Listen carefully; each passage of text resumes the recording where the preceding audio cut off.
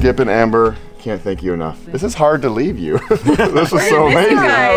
You can stay if you want. Allie, how far are we from New York?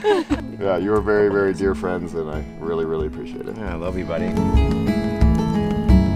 We're starting our day on a really lovely bike path that's coming out of Hood River and heading us eastward towards the Dells. It's a really beautiful stretch. We're looking out on the Columbia River, and it's a perfect day for riding. Sunny, blue skies.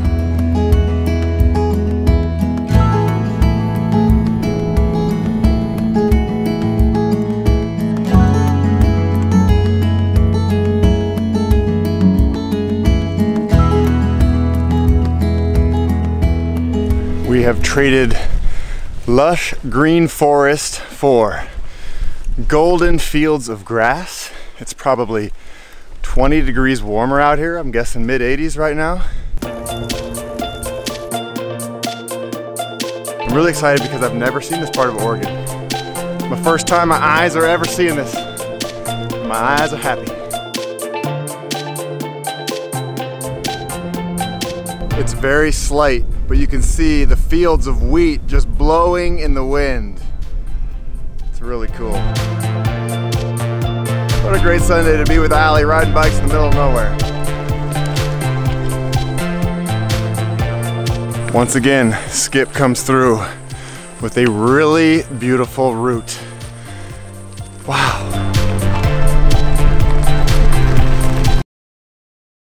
Just moments ago, I was talking about how Skip sent us on the best route ever. Problem is you have to pay attention to the route. All these small roads are easy to get lost, and now we're way off route. The sun is gonna set. This sucks. We have to backtrack like an hour. And it's a beautiful road, but we already rode it. We're ready to be done, and if we could just... I'm tired. If we could fly, where we need to be is 5 miles that way, but there's a river in the way, and this road that we're on right here ends.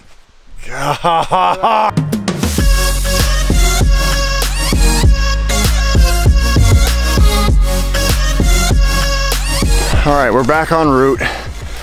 Wasn't as bad as we thought, but now we're on a steep gravel road.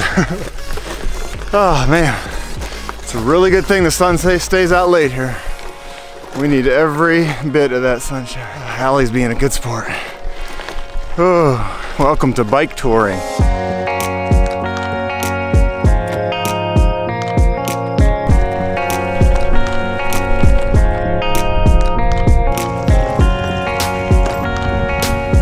At least we're lost in paradise. Look at how beautiful this is. So epic. Yeah. Deschutes River. We made it. Allie's getting into the water. We are both very sticky. This is the end of our first hot day. We figure a little bit of cold river water is the medicine we need. Hi, Allie.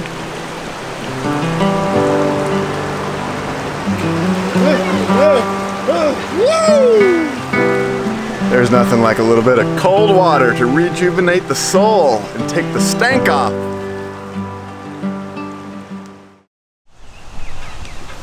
What are you eating for breakfast? I'm eating my lucky beans. And now it is time for camp cooking with Ryan. I'm going to make a Mexican crepe. All you need is a corn tortilla and Nutella, and you've got yourself a Mexican crepe. It's pretty much the best way to start the day. Before we set off today, we're checking out the maps. We're essentially creating our route every day. We're not following some preset across America bike path. So every morning we navigate, we figure things out, and we hope for the best, right? Yeah, it's cool. Our friends are giving us recommendations, and so far they've been really good. No flatties, no crashies, no windies, no getting losties like yesterdaysies. We're gonna put some sage here for protection while we ride. I love sage. That's for me? Mm-hmm. Thank you. I love the smell of sage, and it brings back a lot of nostalgic memories from my first outward bound trip when I was 16 years old. I'd never seen sage before until we went into the canyons of Utah. There is a lot of wheat out here. I don't think I've ever seen so much wheat in my life. This is a lot of gluten. And Allie's gluten intolerant, so hopefully she is okay.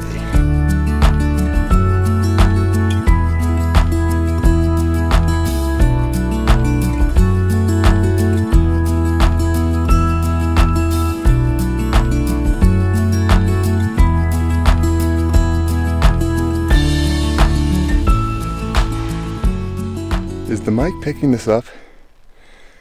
You can hear these big power lines just crackling.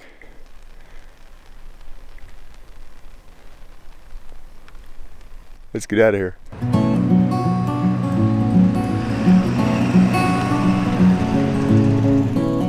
America.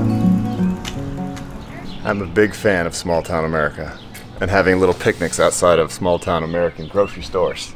I've got an apple, which is surprisingly delicious and fresh and crispy, and some Tillamook cheese. Oregon born and raised and made. Whenever I get a chance, I try to eat local food, and I bought a Ziploc bag full of peanuts covered in chocolate. And don't worry, Mom, I also got an apple to be somewhat healthy.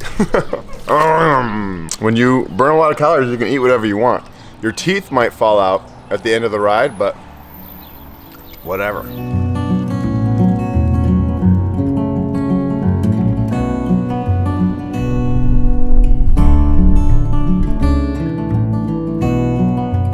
Going up a big mountain. Allie needs a little pick-me-up. Shot box. You want water? Today has been a bit of a slog. Lots of headwind. As you can tell by the windmills, there's lots of wind in this area. And quite a bit of uphill. I was talking to Allie and I was like, you know, the first 2 weeks of this ride are really gonna train us for the rest of the ride. We didn't train all that much before coming out here. Now we're training, which is good. We're getting on-site training, and we're hoping to get to a town called Condon. And we really hope they have an awesome Mexican restaurant, which I know is a pipe dream, but you can always dream. I want some enchiladas.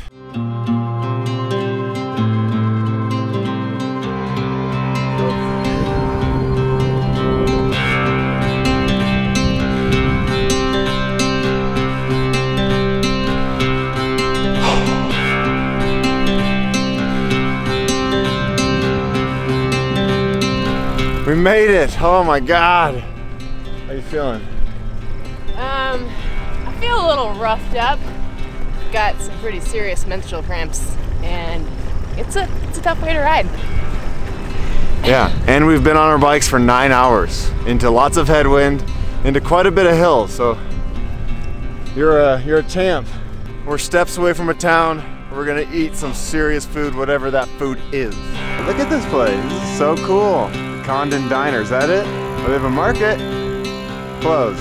We've been dreaming about food all day, and we thought we'd get here and there'd be some sort of a diner, and they're all closed. This town's kind of shut down. It's a really cute town. Looks charming, but the hotel's even closed.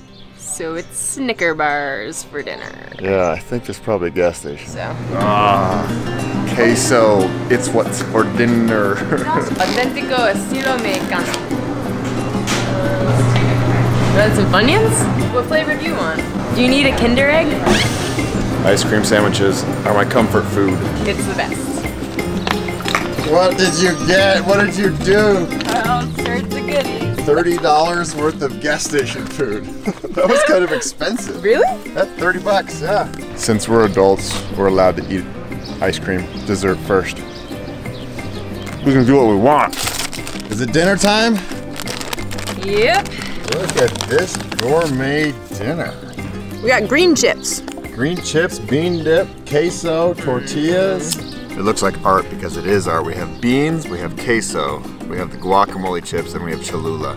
All in one. It's like a crunchy gordita they sell at Taco Bell. We're camping at the county fairgrounds. This is only a town of like, what'd you say, 500 people? Teeny little town. Here we go with our little romantic Monday evening picnic.